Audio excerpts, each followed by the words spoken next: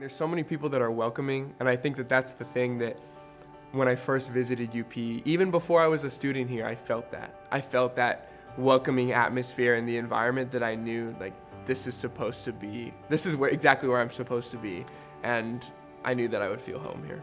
Definitely when you step onto campus, you'll be welcomed with open arms, and whether that's like through your friend group or like resources, faculty, all of that, you have that accessible to you here at UP. As soon as you walk in that door and you live in Villa, Schoenfeld, Corrado, Mailing, wherever, you are now a part of a bigger family that you will learn to experience over the next 4 years here at UP.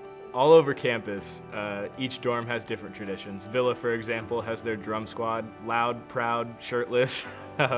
They wear scarves and sometimes togas, and they go to UP soccer games and bang drums. Yeah, there's so many traditions in different dorms, specifically with Mailing Hall that I lived in. Definitely our Harry Potter week that we put on. Shipstead always had the haunted house they put on. Would always go to it. I am not a fan of haunted houses, but they make the best haunted house in their basement. As well as Corrado Hall, they do their Olympic Games, so it's always fun being in West Quad, Best Quad, going to the basements and playing ping pong or pool or just putting a movie on and just connecting with each other and getting to know one another. I'm definitely a foodie, so a lot of the things I did, especially like being in Portland, one night my friends and I, we all went to Lund Hall and we all kind of did a potluck style thing.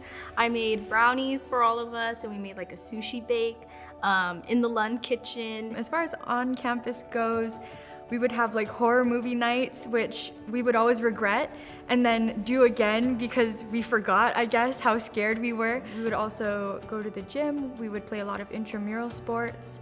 That's how I got close with some of my dorm mates and also people who lived in other dorms, and playing against my friends too was always really fun. As far as off campus goes, we would go get some donuts, get some coffee, maybe visit Powell's. We would always stop at Salt and Straw. That is the main thing.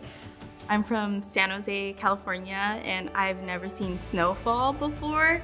So definitely freshman year, it was January, yeah. So coming back from Christmas break, like my friend that lived in Portland, she Snapchatted us and she's like, there is some snow. And I was like, whoa, it actually snows in Portland.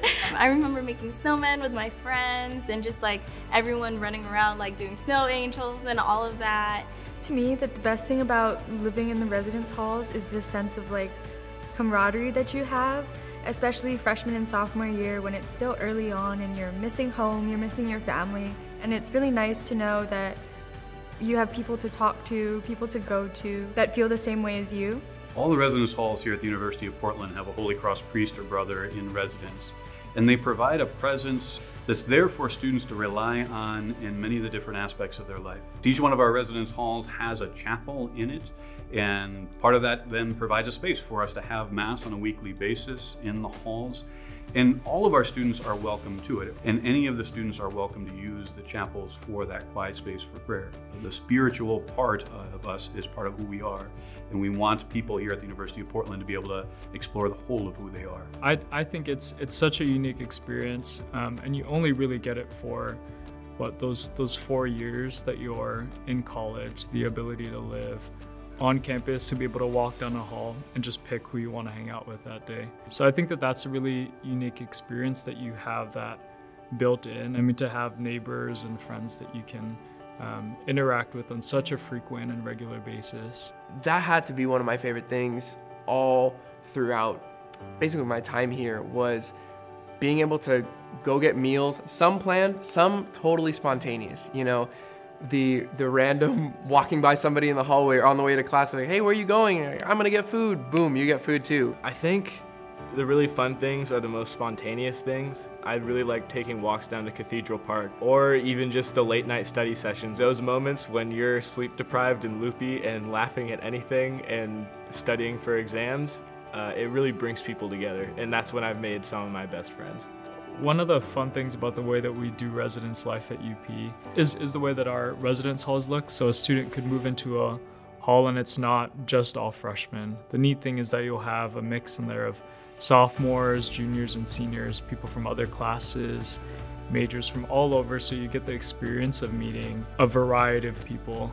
The sophomores, the upperclassmen, any of them, they're like For me in Kendall Hall, they were like older sisters for me. I would tell any prospective student or freshman here on campus that what you can expect is family here at the University of Portland. I felt so supported by the group of people that whether it was in my residence hall or from other supporting residence halls and people that were just here for me, that was always a powerful thing, that I could rely on other people here. College is challenging, and to have a community of people who are going through that challenge with you is a great support.